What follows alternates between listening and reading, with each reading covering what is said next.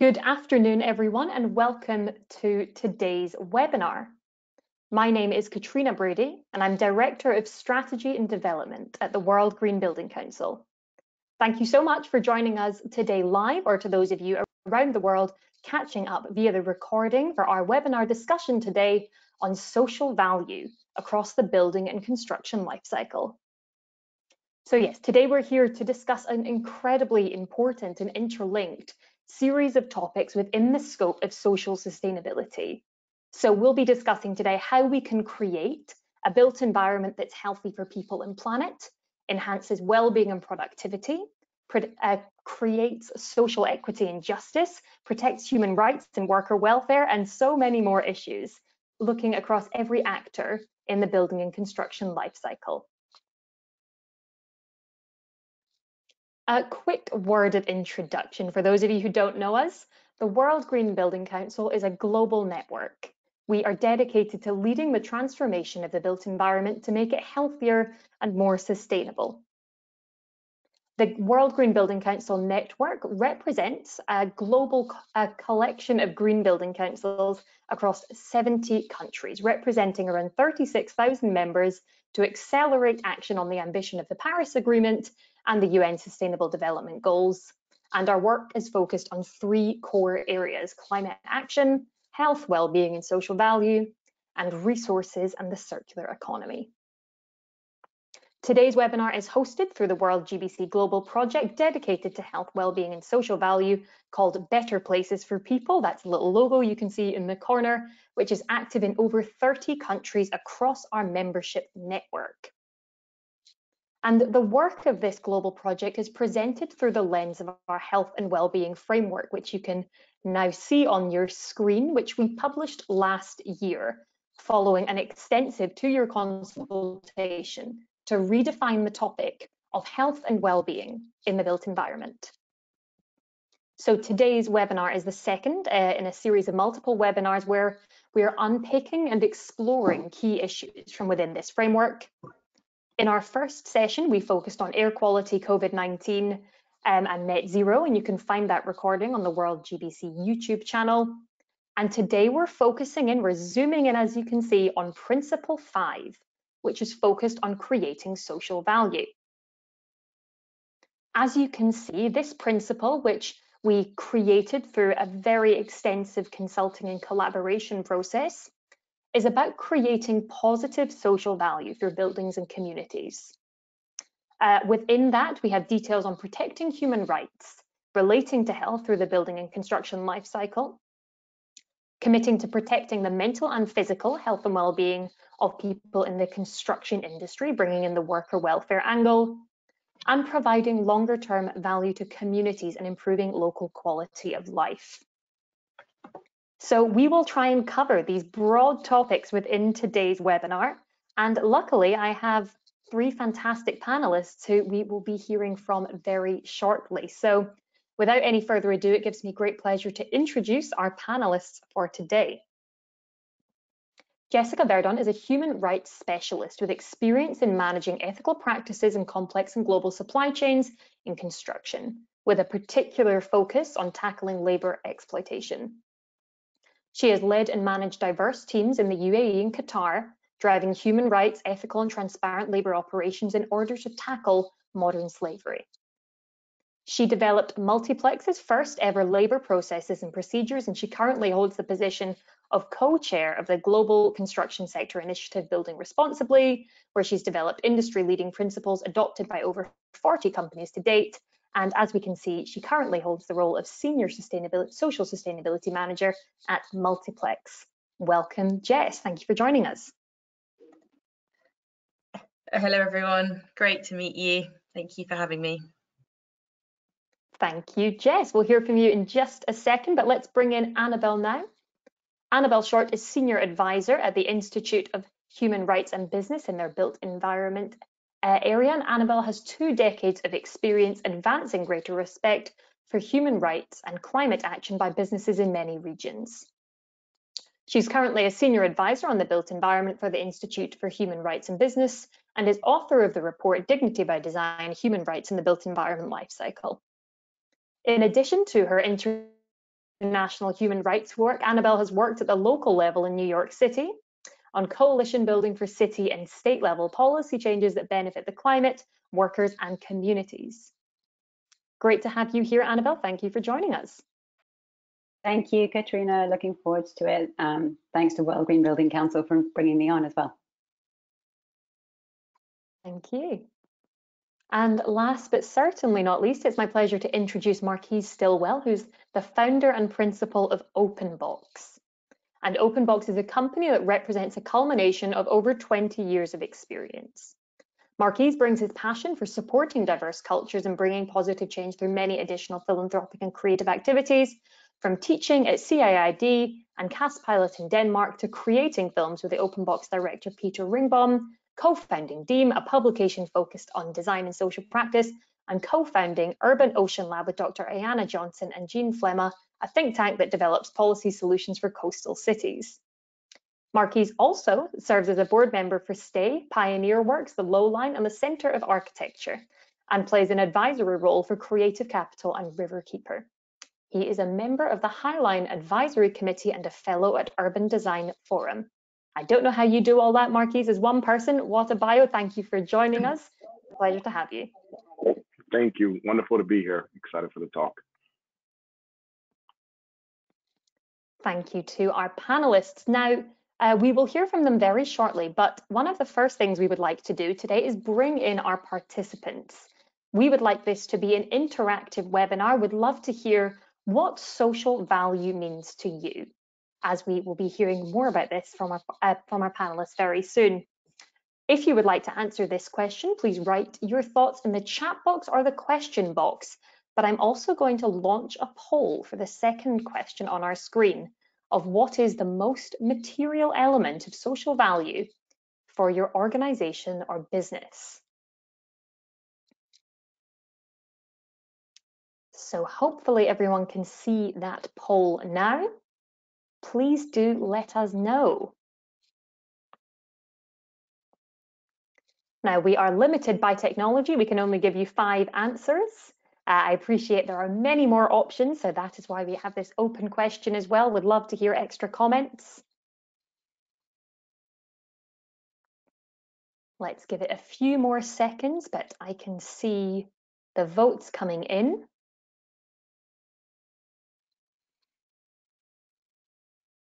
And there is a clear front runner in the trends. Okay, we've had 80% of our audience attendees voting. Thank you so much, everybody. Let's have a look and see what you said. There's our results. Hopefully you can see them. So occupant health and productivity has come out for 75% of people as the most material element of social value.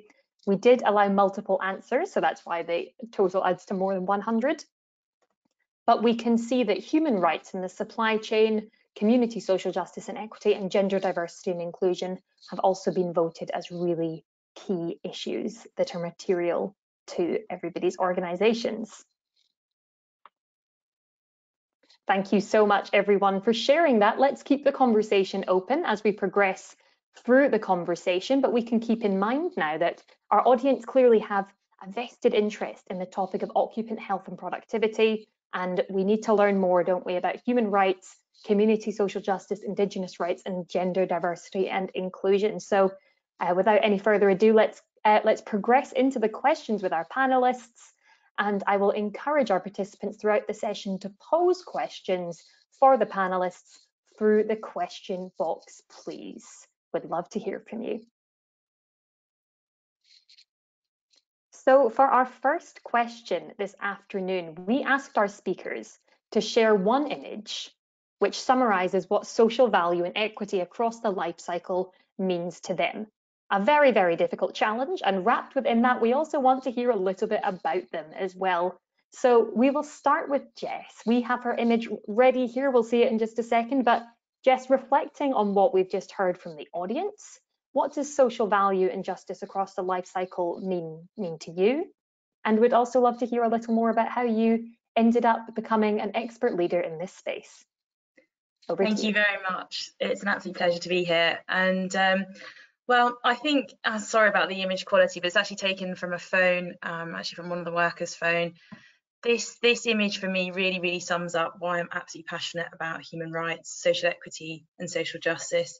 You can see my colleague there on the left-hand side, Lineage. He's actively closing out quite a serious worker grievance where over 1,000 workers hadn't been paid for over 3 months. Now, I started my journey about 5 years ago in this field, and I worked out in the Middle East for 2.5 years. Had an incredible team, loads of humbling experiences, and a lot of very hard work to develop management systems and to really tackle the nuts and bolts of forced labour. And we really built that team up to support vulnerable workers like these workers here. This is actually a labour camp in Abu Dhabi with a facade contractor. And we managed to, for the first time ever, develop an escrow fund to directly pay those workers every single month. It took us 3 months of hard graft working with commercial managers, HR managers, and then even involving our managing director. And as you can see, you know, the risks of forced labour are material things for workers. In terms of tackling wage payment issues, but when does a wage payment issue become a serious threat to existence via not having enough income for food, to transfer that back to your family, and the risk of poverty? So again, for me, this is really the picture that articulates why I'm in the field and why I'm doing what I'm doing. You'll be glad to know we resolved it, and the escrow fund is actually still in place to make sure that workers are paid directly, so avoiding any of the subcontractors processes that have led to the abuse. It just really articulates and shows the efforts involved to really work at the coalface, solving these issues that we read about and we hear about, and that are quite nicely framed in the wellbeing principles that you guys have developed. Thank you so much, Jess. It's a really powerful image. I feel like you have transported us live into that conversation. Thank you for giving us a brief anecdote of your time and experiences, and we look forward to hearing more from you in just a minute. But we'll hand over now to Annabelle from IHRB. Annabelle, would love you to explain these images that you have for us. Over to you. Thank you. Yeah, and picking up in a way from a point that Jess made when she said thinking about what's material to workers and obviously being paid. Decent living and working conditions are fundamentally material there. And I think when we think about materiality, obviously in a business sense, you need to think what's material to the business. However, when we're thinking about social value, I do think it's really important to think of the approach not only as what can be brought as new and additional and add-on, but really recognizing what's the social value that actually might already exist, does already exist in very specific and complex ways in a community or in a workforce. So just to kick off with a local story for me, so 10 years ago, each week I would interview one different person along one avenue here in Queens, where I live, to tell the sort of story of a year in the life of a street.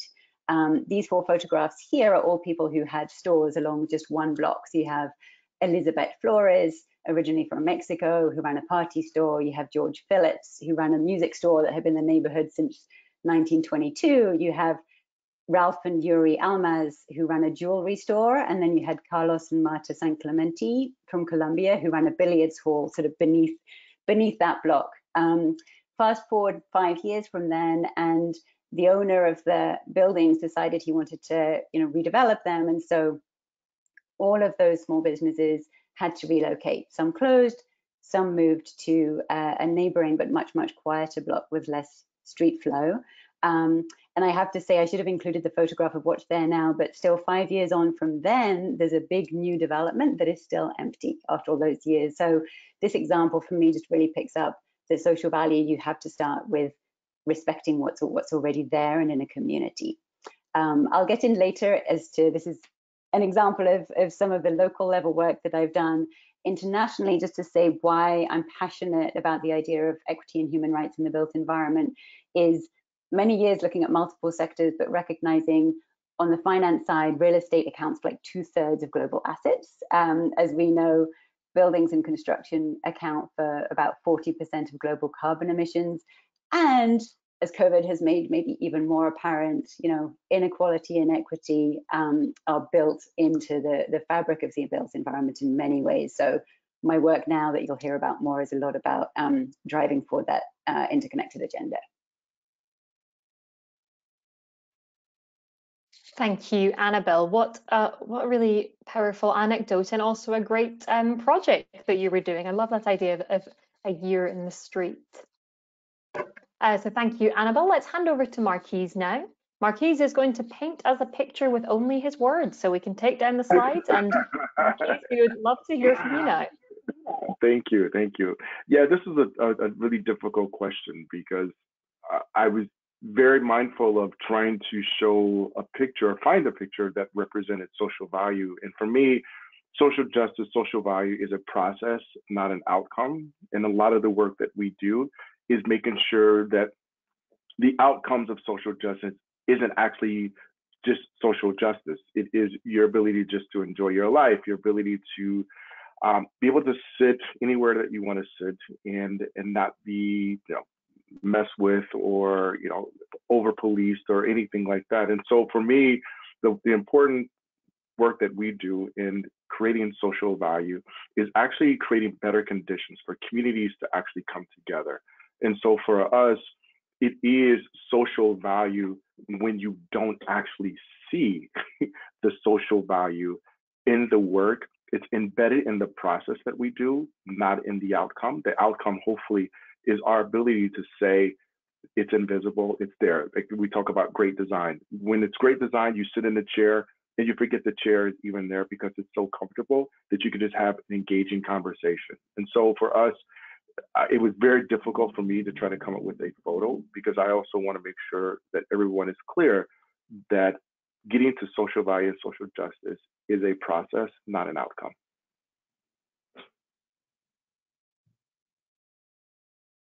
Thank you, Marquise. And I think let's pick up exactly on what you've said, because I think there are some terms that it would be really helpful for us to clarify, for us to come to you for a definition and for your ideas on how this process of social equity, social value, justice, fairness, how they sit together.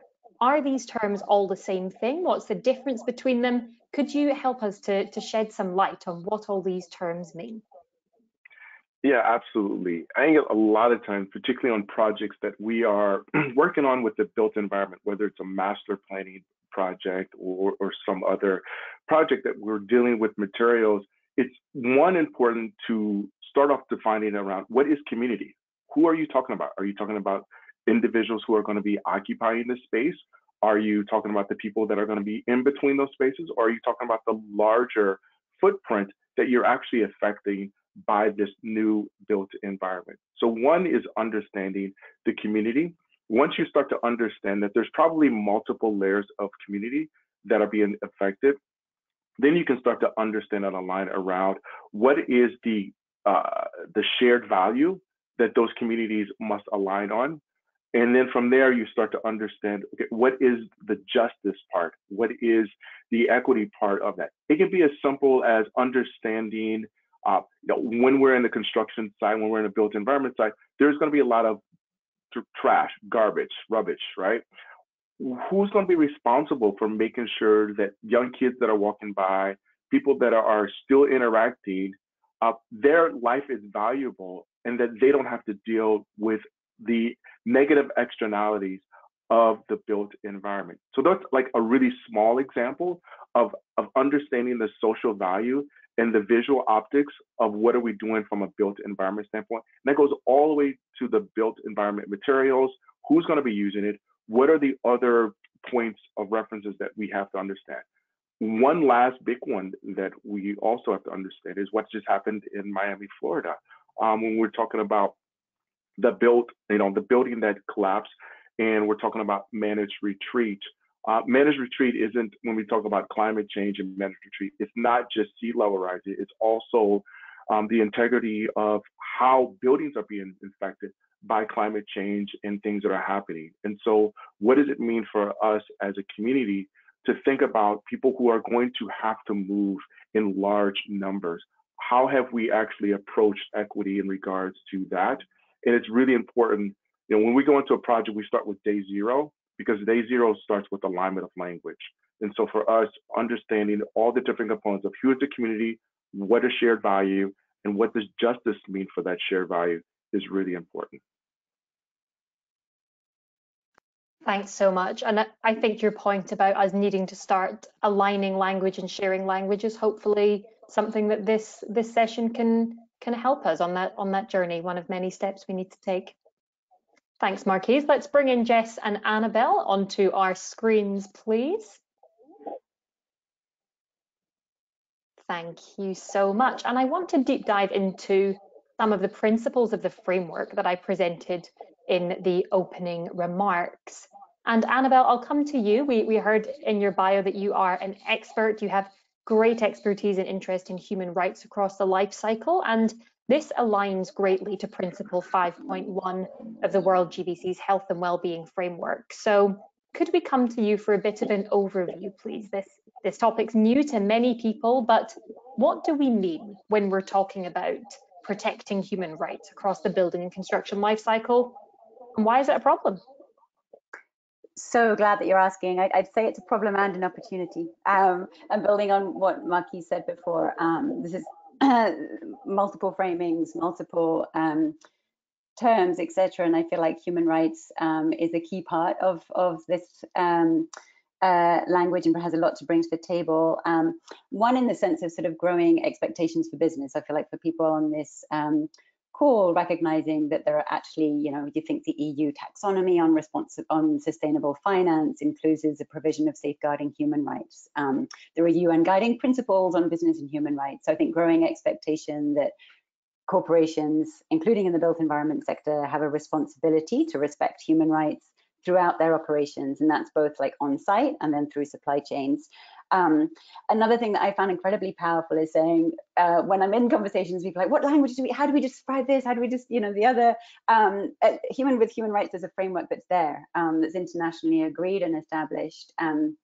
And I would lift up sort of two key elements. One is the breadth of human rights issues. I feel like often in this space, people think, far-flung issues throughout our supply chains, whereas actually really important to lift up, human rights cover the full spectrum, civil and political rights, which includes non-discrimination on grounds of gender, age, race, disability, etc. And then economic, social, cultural rights, which include Indigenous rights, which was lifted up at the beginning, the rights to adequate housing, which has some very specific elements even within it, like affordability, accessibility, cultural adequacy, etc.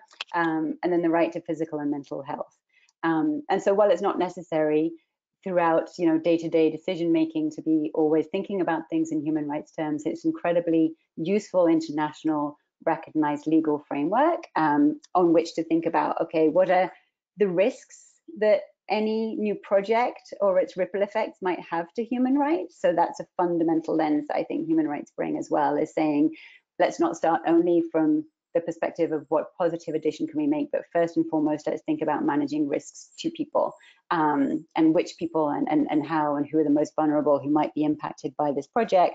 And then secondly, still using that lens, but saying, okay, throughout this project, if we base it on effective participation, listen to the needs both of local communities and end users, there are multiple opportunities that you can unlock to actually have like a far more socially sound and long-term successful project. Thanks, Annabelle. And I think let's deep dive now into some of those vulnerable groups that you mentioned, because you presented to us the questions that we want the listeners listening to today's session to be going back to their project teams, going back to their design workshops, whatever stage they're in the value chain, and having those conversations that you've just mentioned. And Jess, we'll come to you on this. You lifted up the topic of construction workers' mental and physical health, of worker welfare in your introductory words. And it would be great to hear a little bit more about this topic and about some of the challenges that you understand that workers in the construction world are experiencing from your expertise working in the Middle East region, but also more globally.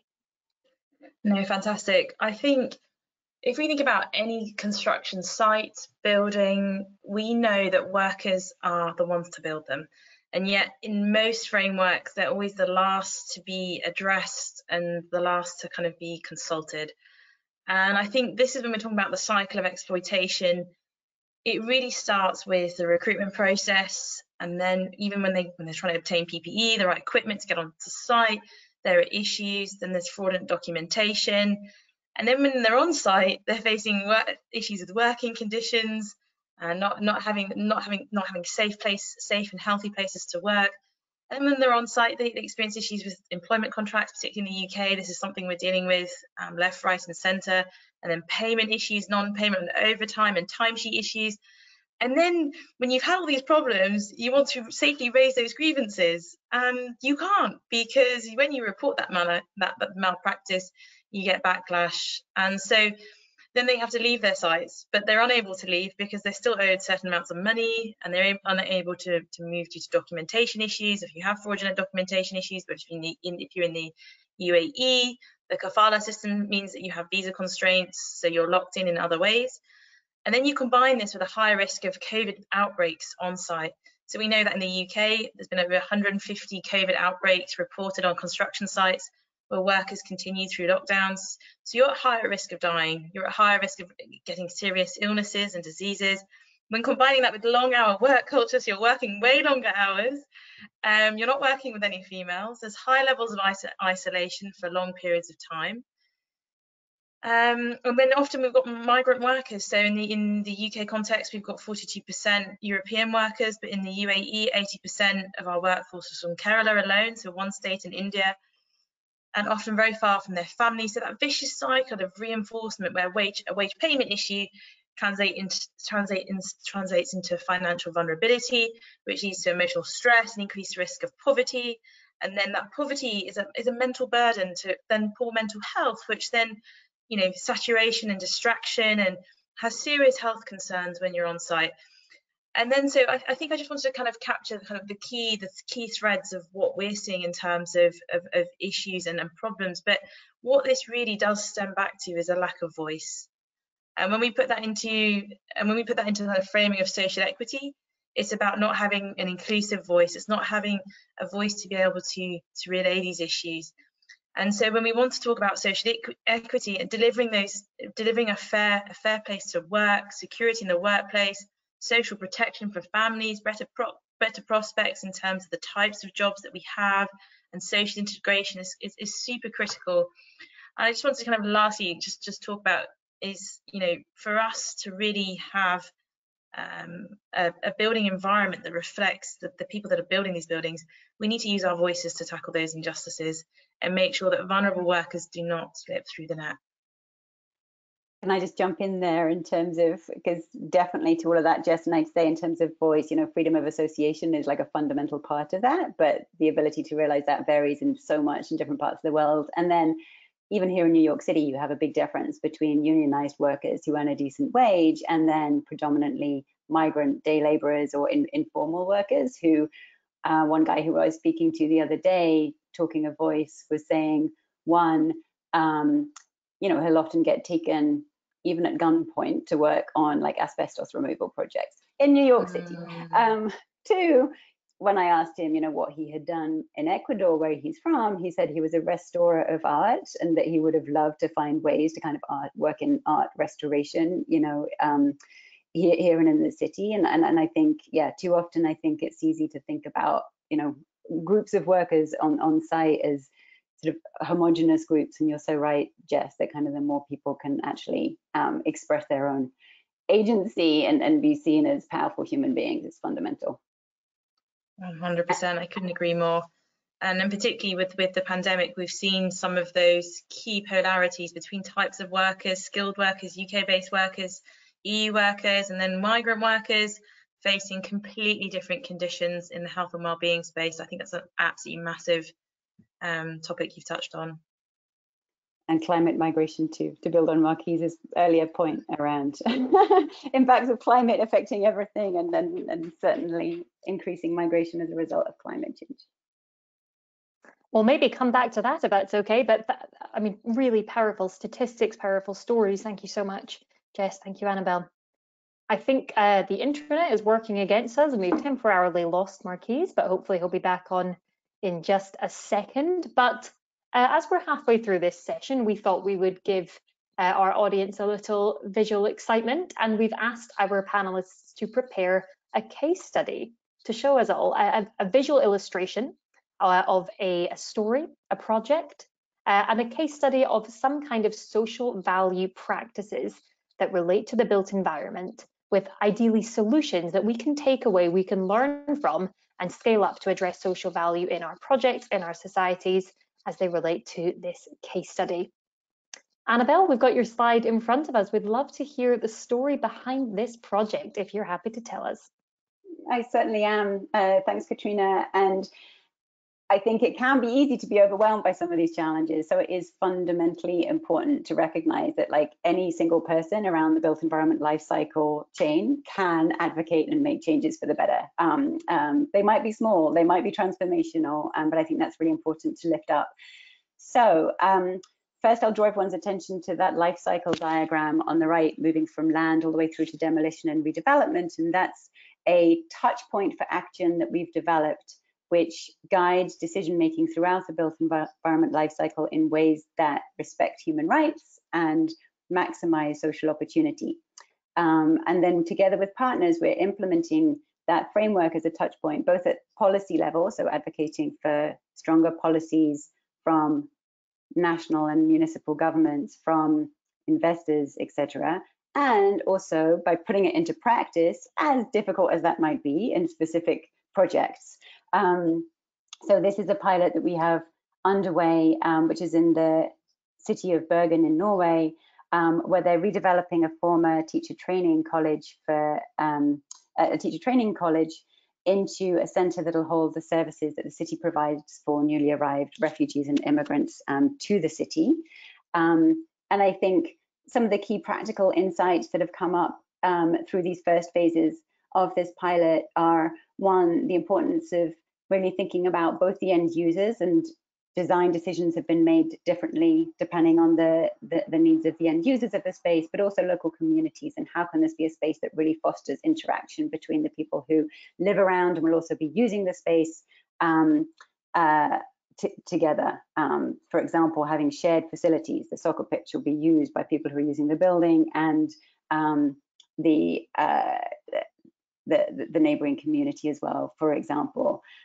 Another specific insight was when it came to procurement tendering, recognizing that the city's template for procurement contracts didn't at the time include human rights provisions, but there was an opportunity to strengthen those. So we're really seeing these projects as an opportunity to build a strong team throughout the life cycle, find specific entry points and ways to maximize risk and increase opportunity, and then to share lessons out. So there's a strong conversation between the project itself and then the wider regulatory and industry space. If anyone on the call is interested in learning more about being a pilot, get in touch. We'd love to talk to you. Thanks, Annabelle. What you were saying about engagement at public procurement stage, I think, is really, really interesting, and something I will discuss with you offline. Absolutely fascinating. Thank you for sharing that with us. We're going to come to Marquise next. Let's have a little shout to see if he is on. Marquise, can you hear us? Nope. Hopefully he will be able to come back and we'll be able to hear about his case study. Just a little teaser for now. But Jess, we'll come to you, please, for your case study. Fantastic. So I've got about 4 pictures there. And I picked this case study as it illustrates the ever close links between climate change, our temperatures, and vulnerability. So this is a heat stress campaign that we led in 2019 in the UAE, which was the first time we developed a program that brought social equity and climate change to the forefront of health and well-being on construction sites.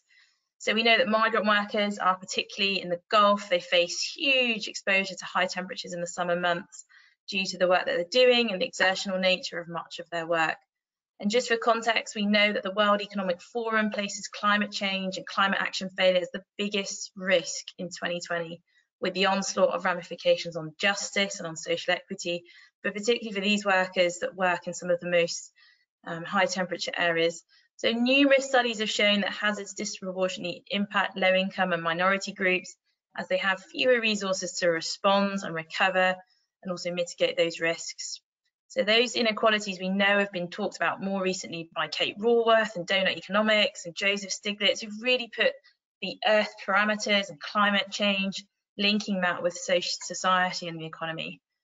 And one of the biggest problems for the UAE is heat stress caused by the rising temperatures. It's the country with the highest vulnerability to climate change, humidity, drought, rising sea levels. So we really wanted to there's a few of us who got into a room, we wanted to look at these risks and look how they play out for workers, their health and their well-being on our sites.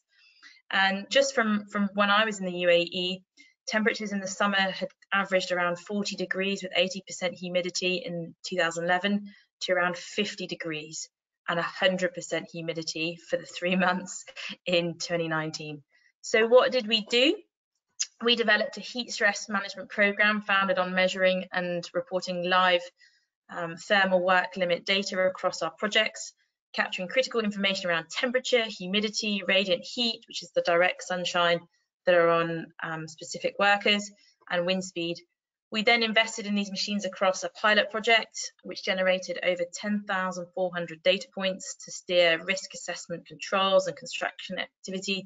So to Annabelle's point, really taking that risk-based approach, yielding the data to then make decisions on rest and work schedules, hydration stations, fans, really looking at trend analysis as to which part of our projects were hotter at different times. And we actually ironically found that most amount of heat stress cases and fatigue happens at midnight.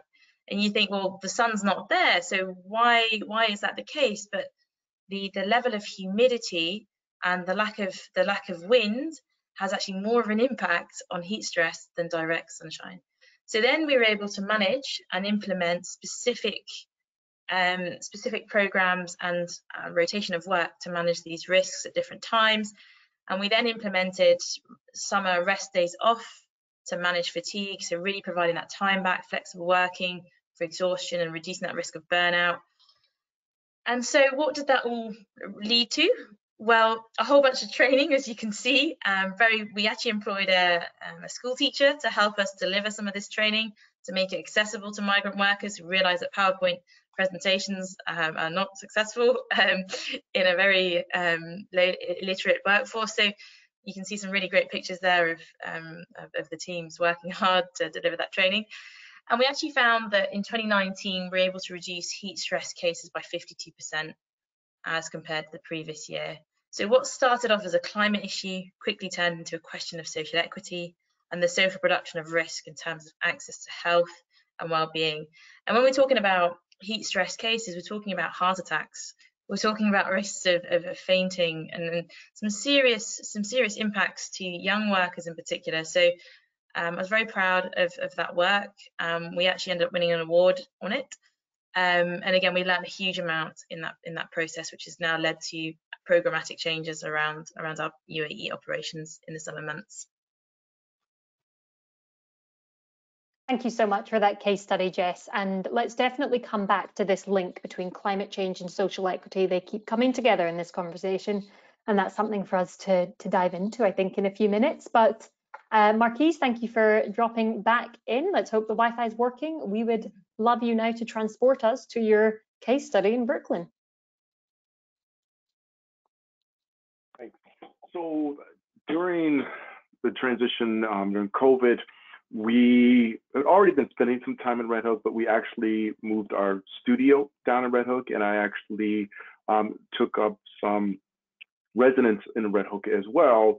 As you know, the Superstorm Sandy had a great effect on this area. And though the news cycle is done with that superstorm, the people who are living there are still living under the challenges that happened during that time period. And so what we've been doing is working a lot closer with the community, really getting to know who the community is.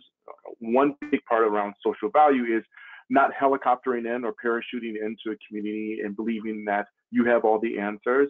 This is one part where I'm also very careful with the word expert. I know it's we use it in many contexts, but when it comes to community engagement, we're never the experts. The people who live there and who are the community are the experts. And what we do is really create better conditions for listening. And so what you see here is just a couple of slides and photos of the area in Red Hook where we are engaging. As you can see, there's waterway there. The level of water that continues to rise during that time period. Actually, the building where you can see like a little train next to is actually the building where I'm living right now. And you can see just how close I am to the water. And even during sunny day storms, sunny day, what we call flooding, that area actually creeps and there's water that actually jets over a little bit, particularly during high tide.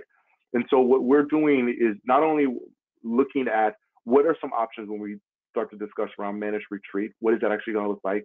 What does it actually look like when it comes to a lot of the construction that's going there? Who should be responsible? There's a lot of warehousing that's happening in the area. So we're also discussing and working with community on that. There's also a lot of trucks in and out. And so when it comes to pollution and sound and traffic, we're also monitoring that. So we're actually doing a sound and air quality study right now to understand what is the adverse effect of construction site trucking that's going in and out, not only just to the roads and traffic and kids being able to walk across the street, but also to the air pollution. And so when you get such a concentrated area like Red Hook, you start to see the challenges of construction, of trucks and traffic, and then you add in there climate change, right? And so unfortunately, there are neighborhoods like this in coastal cities that are going through such tension right now that we're spending a lot more time to understand what are the policies, what are the actions that are required to actually support the people who live there every single day and are the most vulnerable. It has the highest concentration of public housing in the country. It's about 10,000 people who are living in that public housing just off the water. And so, we know that they're part of the most vulnerable that were hit hardest during Sandy and continue to be in a vulnerable place. Thanks, Marquise. And as you've left us on the note of talking about climate change, I think let's dive into that. That's the direction that our topic is going. And I want to come to all three of you on this, but I'm going to come to Jess first, because Jess, I've heard you say the sentence before. I hope you don't mind me quoting you to yourself, but climate change is a human rights transition. What do you mean by that? What does that mean? What are the key issues at play? Yeah, no, I honestly, this topic for me is one of the most material, and as I've shown you with the workers, it is becoming one of the most material issues in construction. So what do we mean by transition? Well, transition means to change. It means a lot of change in a very short space of time if we are to meet the net zero targets laid out that many countries have committed to prevent the 1.5 or 2 degrees mentioned in the IPCC report and the Paris Agreement. And as we know, the built environment contributes to 39% of global greenhouse gas emissions. So to get to net zero, our sector will experience an overhaul and transformation. And this type of transformation is a revolution in itself. And when you put this in the context of AI, industrial revolution, automation, electrification, this scale of change is immense. And we know that transitions are about people, they're about workers, consumers, businesses, communities, taxpayers, and voters who make those decisions that lead to those transitions and are ultimately affected by them. So we know that social equity is really at the heart of the transition to low carbon and resilient cities. And so from my work in the UK is on this journey, and they've recently begun the government's 160 million Build Back Greener investment scheme, which aims to create 2,000 construction jobs. On the flip side, what about the displacement effects? Will these jobs really be meaningful for the construction sector? And who will be made redundant? And who will get these jobs? Who pays for the reskilling and upskilling? And how do we ensure that the most affected, who are disproportionately located in marginalised communities, similar to what Marquise was saying, these communities have their voices heard, their emotional well-being protected and vocalised, so that racial and income inequalities are not exacerbated? And how do we incorporate a gender-sensitive lens as the world begins to demand and draw heavily on technological STEM-based solutions? And we know that STEM-based solutions have historically excluded generations of young women. And so how do we ensure that they're not left behind? And we know that the construction sector employs a mere 15% and 1% on site, with one of the largest sectoral gender pay gaps. So will those be exacerbated as we move to this more STEM-based economy? So this is why social equity lens is critical as we transition towards net zero. And I think the United Nations guiding principles, protect, respect, remedy, are incredibly helpful to navigate this space, alongside the SDG goals and the ILO's principles around decent work, which put people, humanity and human dignity and the multifaceted impact of such drastic change at the heart of the debate. And lastly, one point I wanted to mention was that the transition to net zero, as Marquise has said, is a process of social change where we all need to live and work in new ways across the globe. And if we look at the pandemic as a great example, we know that 42% of the population working remotely, that would not have been the case 50 years ago. So if we get this wrong and we do not bring workers, communities and their families along on the journey, we could critically risk slowing progress, leading to unrest, migration, modern slavery, social polarity, and further environmental degradation. Because we know that ecological systems, technology, the built environment, energy supplies, and people's livelihoods are closely linked to behavioural change. So to get that change, we need to be focusing on the people that are invested in that change. Thank you, Jess. I said bravo, Jess. I'll mentor all of that. I guess what I would also just to add to that is understanding the changes, particularly on the gender conversation, of how we're working. And so the way we work today does not always support families and definitely does not support women being on the workforce. And so, yeah, the gender pay gap, all those things need to be closed immediately.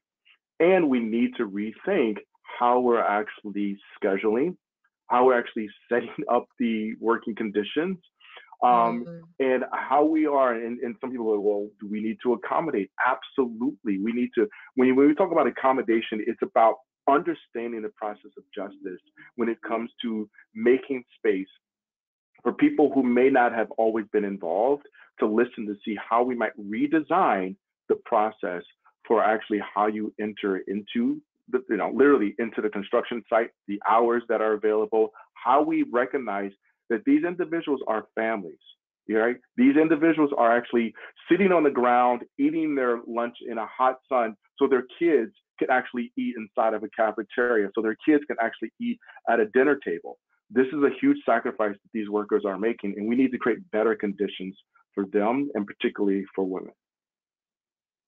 To add on the 5-day work week, on the how we think about working patterns, we've got some partners in Australia, for example, who've been advocating to just instill a 5-day work week on construction sites, and it's been extremely difficult. They've faced a lot of pushback in making that happen, but have also realized in the moments they have, the mental health benefits are there. They're always, it's always hard to measure, but they are there. Can I just jump in with 2 other things on when we're thinking climate and social equity, thinking about one other part of the supply of building projects, which is the materials side. And that's another area where I feel like those 2 pieces come together in a huge way. So it was so striking to see an image by the circularity report last year, which showed that kind of what are the biggest interventions we can make to actually reduce the carbon emissions from materials that we use. And reducing floor space was the biggest by far. That's why things like empty buildings really drive me mad, because I think before we start building a lot of new, let's really think about how we maximize the space that we already have is important from a climate and an equity side. That said, obviously, growing populations, migration, we need to build more. And so on the equity side, I'm part of the Design for Freedom working group here in the US, which is construction and architecture companies that have come together to think about how do we eradicate forced labor through brick, timber, stone, cement, etc. supply chains. So I'd really, lift up that work for anyone who wants to check it out and join that conversation. Beyond the risk of forced labor, obviously there are multiple human rights and social impacts throughout material supply chains. So I think that as governments start ramping up infrastructure and building construction and, you know, to reboot their economies from COVID, really thinking about those material supply chains will be key. We're already seeing a squeeze there. So to what extent can we be really innovating in materials to actually create them more locally with the opportunities to create better jobs and at the same time reduce carbon footprint as well? And I know there's a huge amount of innovation in that space, but the more that it's elevated both from the climate and social justice side, like who has access to that jobs is really key. And we can add the way we talk about net zero, but also the net positive is the supply chain, including those individuals in this new wave of sustainable materials and bringing them and skilling them up on the supply chain side as well is going to also be a part of what's important in this discussion. Yep. And then the other piece I wanted to pick up was from what you said, Emma Keys. I'm so glad you lifted up the Miami example earlier. And when we're thinking of the life cycle of a building, I feel like it's very easy to focus mostly on the design and construction stage. But actually, when you think about the human impact of a building, if it's standing for like 50 years or more, that is where the essence of the impact happens. And so actually really needing to think about what's the social impact during the management and use stage is key. And it's Miami, but it was also Grenfell in London. It was the Rana Plaza factory collapse in Bangladesh. And, you know, they will have different dynamics, but one repeated trend is often that concerns are raised and they're not addressed. So re-lifting up just this point about voice is the importance of when there are concerns, it 100% makes sense to address them when they're raised. And Annabelle, I just want to jump in. Sorry, Jess, I'll come back to you in a second, but this is a question for both of you actually. But Annabelle mentioned the term design for freedom, which we had a couple of questions actually in advance of this webinar, people wanting to understand what this work is about. You mentioned modern slavery in the construction sector, but I think it might be helpful for us to understand what that work's tackling, because I think there is an element of the unknown, isn't there? People don't know how much forced labor there is across the manufacturing of those many materials that you mentioned. Could you maybe shed some light on that, and then we'll go over to Jess? Yeah, so very briefly, that's exactly the issue, and it's interesting how we've seen it in other supply chains as well, of multiple layers of subcontracting, and it's really hard to trace where the materials actually come from in order to have any sense of responsibility and accountability for risks of forced labor and other human rights abuses through those supply chains. However, we're seeing again sort of regulatory increases requiring lead companies to be reporting what they're doing about this issue through their supply chains, whether it's in Australia, whether it's in the UK and other countries, introducing modern slavery legislation, but also wider human rights due diligence legislation through supply chains. So increasingly, companies are going to need to be finding out where these risks are.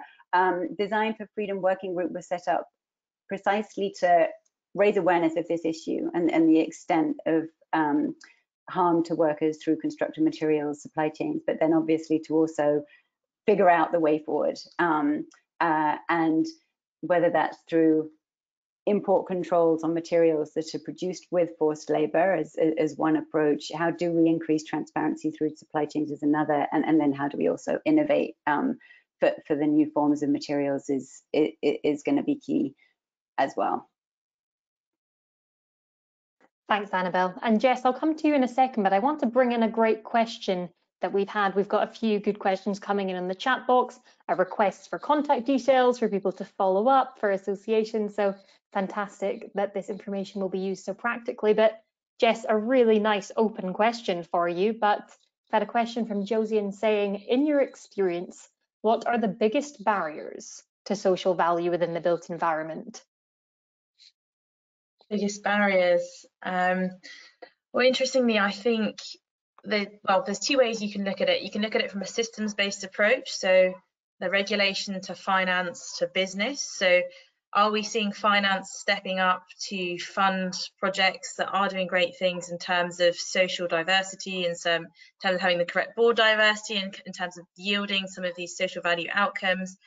The answer is no. So in terms of that broader systems way of thinking from our regulators that set those social parameters via certain acts and regulation, to finance, to business, that is one system that we're seeing is a massive barrier to yield those changes downstream on construction sites, to yield things like the living wage, to yield things like having correct stakeholder management plans in place, to yield things like having the right diversity to drive those projects on the ground and the right working hours and conditions.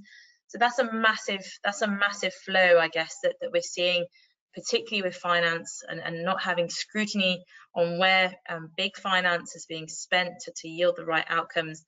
I think more within a company, if we're thinking about the second piece of the pie around what are the barriers in companies, I think, again, decisions aren't made in a vacuum. They're made with several sets of people discussing.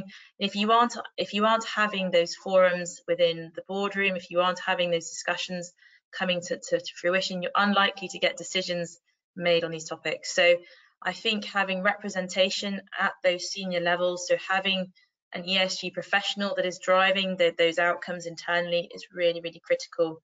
And so yeah, those would be for me the two biggest barriers in our industry. And look, we are evolving, we are changing, and we are seeing that board diversity, for example, where critical decisions made on business progress, etc., are made, is changing, but at a very slow rate. So how can we possibly expect those outcomes to happen without a different way of thinking? And I think Einstein has a fabulous quote on it. Insanity is, repeating the same thing and thinking you're going to get a different outcome, and that is really the fundamental of the issue here. Thanks, Jess. Annabella Marquise, do you want to come in on that before we go to closing remarks? Thin margins, I think thin margin and competition is clearly a sort of reality, I think, within this industry that really does curb or make it difficult to advance some of these approaches. And I'd say that's one reason why collective action and building out and working with others is one key element of the way forward, because I think none of us want to pretend this is easy, and yet it is also fundamental to do. So how do you kind of break those blockage points and think about the business models that enable or don't enable change? Yeah, and I'll just quick soundbite is the business model and how we redesign incentives. And so a lot of times the incentives for time and how much you spend are at conflict with the changes that we really want to make. And sometimes we're doing this all at the same time, going, well, we're trying to do this, but you're incentivizing the other way. And so I would say, reimagining incentives is really important. Thank you so much. Can we bring our final slide up, please, Sarah? Because as our final word from our audience in our last minute, we would love to open up this question again to all of you who have been, listening and learning for the last hour. Please do get your comments in. We'd love to hear from you. What do you think you can do to enhance social value? And as a closing remark, I'll ask each of our panelists for a one-section takeaway. What's the one simple thing that you think participants can do to help to enhance any of the issues that we've talked about across this session? Can you give us one takeaway, if that's okay? Fantastic. I think I'll jump in first. So lead by example in all that you do. So if you are a board director, or you are a simple employee, or you are working with your supply chain and you're the commercial lead on that project or a QS, live your values through your personal decisions and the people you employ, the policies and practices you advocate for within your companies, to really ensure that human dignity, well-being are embedded. And I think if we start to insist, if we start to use our voice on equity-related issues, we can really use our leverage as an influence as citizens, employees, and managers of people, and then ultimately change agents. Yeah, and I'll just say, the yes answer to that is just a simple framework of the head, heart, and hands, and finding a really balanced approach to the thinking of it, but making sure that we're doing it with our heart. Because at the end of the day, these are families, these are people who want to live their life And at the end of the day, we want to make sure that the construction workers get to go home and they're safe and their families are safe and the people who are in the buildings are safe. And so if we can align with our head and our heart and really support the hands, I believe we can get there.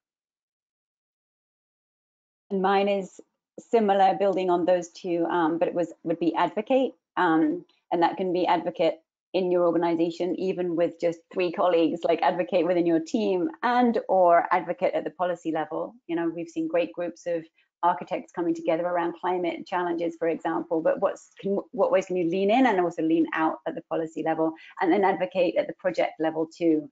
Is there a way that you can include human rights provisions when you do tender, when you bid for a project, for example, to just raise awareness up the chain? Or if you're coming down the chain, there's the way that you can embed this into contracts and into project plans to actually make it physically happen on the ground. And as per the pilot I shared, working on this on one project isn't going to fix the systemic issues, but it is going to kind of demonstrate movement forward and inspire others to follow suit as well. So small steps within a big picture.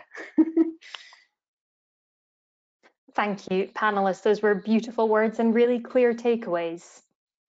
So I think with that, we will close this webinar. Thank you so much to our fantastic panelists today, to Marquise, to Jess, to Annabelle. It's been an absolute pleasure hearing from you and learning from you. I've learned so much from you in the last hour, and we have talked many, many times. So thank you for continuing to shed light on these really important topics. And to all of you who have joined us here today live or via the recording.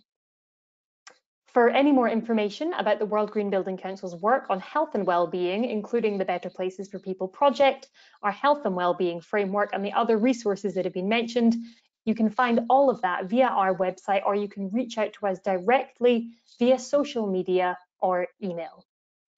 So thank you so much, everyone. A huge thanks again to our speakers, and see you next time at the next of our Better Places for People webinars. Goodbye. Thank you.